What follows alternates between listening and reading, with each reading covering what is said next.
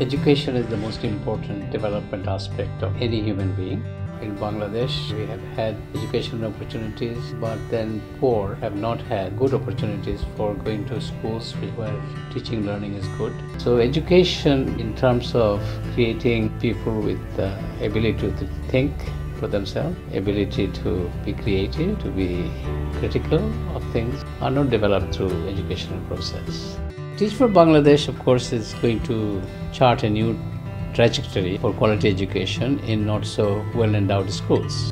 I've known employers who are looking for Teach for America graduates, America fellows for employment in high-paying jobs in America, as opposed to recruiting a Harvard graduate or Harvard MBA. So that's the kind of value employers provide that all of us who employ a large number of people would be actually competing to recruit them. If I had a son now, I would be encouraging him to go and apply for this, which would be good experience, creative experience, learning experience for them, which would be good for their own careers afterwards.